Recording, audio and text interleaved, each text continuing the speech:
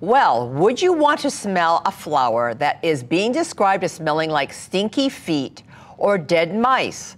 That's the allure of the corpse flower, a plant that releases a death-like smell during bloom.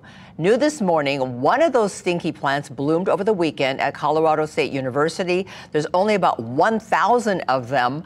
It's known as the corpse flower because it smells like rotting flesh.